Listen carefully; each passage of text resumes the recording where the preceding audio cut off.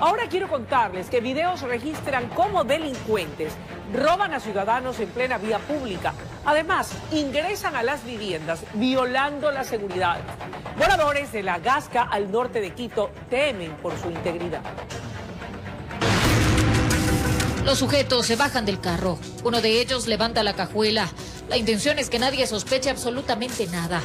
Hasta que se acerca una pareja, dos jóvenes que van abrazados y a quienes los desvalijan.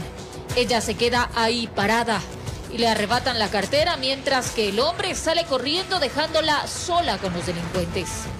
Este vecino del sector lo vio todo, pues estaba metros más atrás de las víctimas. Entonces los señores salieron con armas. A la pareja le sustrajeron los celulares y a la chica de la cartera. Los hechos se registraron en la Mena de Valenzuela y la Gasca, aquí en el norte de Quito.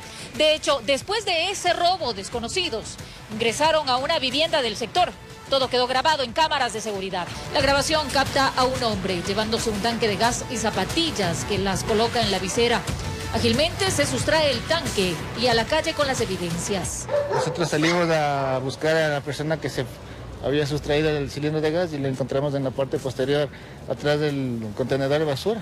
Vecinos dicen que los robos por aquí son frecuentes. Es como una especie de taxi. Se bajaron dos y las manos a los bolsillos, rapidísimo. Yo me dejé nomás, no. Eran muy jóvenes, tenían unos 13, 14 años, no había más. Los estudiantes de la Universidad Central también se sienten inseguros.